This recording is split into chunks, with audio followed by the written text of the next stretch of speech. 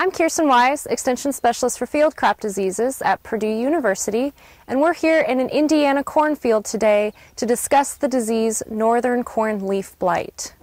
Now, Northern Corn Leaf Blight is a fungal disease that is common most years in Indiana. However, this year, the mild temperatures, frequent rainfall, and humid days with heavy dews have led the disease to become more prevalent than it typically is. Now, Northern Corn Leaf Blight can be diagnosed by finding these long elliptical lesions that can be found in the cornfield. You can see they're long, we call them cigar-shaped, and they kind of have an oblong appearance that are going to be tan. You can see them here, they expand parallel along the veins and can spread out across several leaf veins. Where we come into problems with diagnosis is when the lesions coalesce or join together and it can form large areas of blighted tissue on the leaf. These can be sometimes confused with the lesions of Goss's wilt, which is a bacterial disease.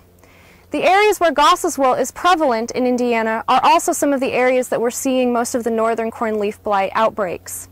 So it's important to get a good diagnosis to determine which you have before selecting a management option.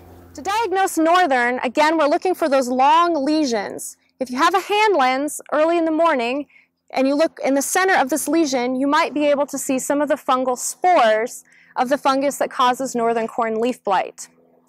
With Goss's wilt, we consider the primary characteristic diagnostic symptoms to be the freckling or the black specks that are found along the lesions, along with some of the water soaking and also some of the shine of the bacterial exudate that can be on the leaf surface. If you're not sure which disease you might have, please send a sample to the Purdue Plant and Pest Diagnostic Lab for an accurate and quick diagnosis. The reason we want to distinguish between Goss's wilt and Northern Corn Leaf Blight is because fungicides are an option for managing Northern Corn Leaf Blight, but fungicides will not have efficacy against Goss's wilt. Our in-season management options for Northern Corn Leaf Blight are limited to fungicides.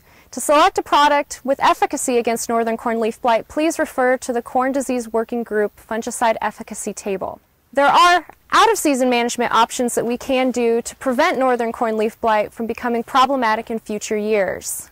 You can select hybrids that have resistance to this disease, and also practices to minimize the amount of residue in the field will help because the fungus that causes Northern Corn Leaf Blight survives in residue.